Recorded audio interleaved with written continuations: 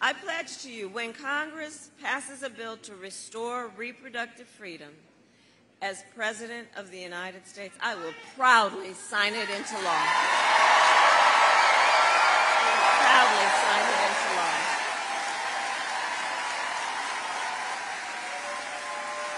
So, Pennsylvania, I am asking for your vote.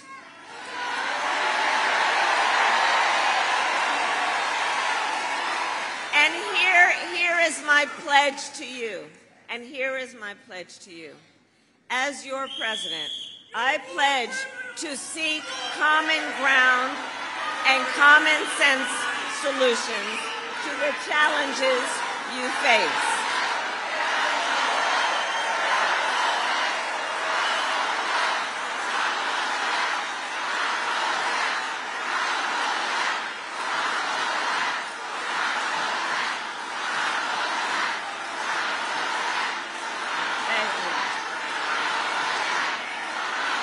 And let me say, look, I'll repeat it. We are fighting for a democracy. We love our democracy. It can be complicated at times, but it is the best system in the world.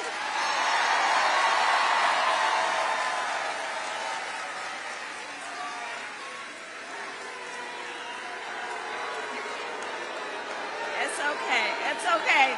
It's okay. It's okay. All right. So look, I will continue with my point. I pledge to you that as President of the United States, I will not be looking to score political points. I will be looking to make progress.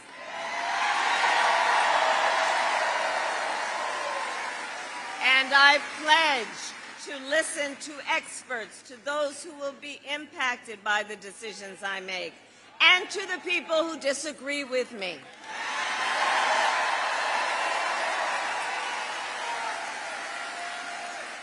And at this particular moment, it should be emphasized that unlike Donald Trump, I don't believe people who disagree with me are the enemy from within.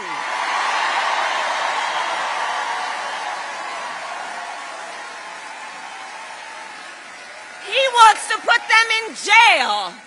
I'll give them a seat at the table.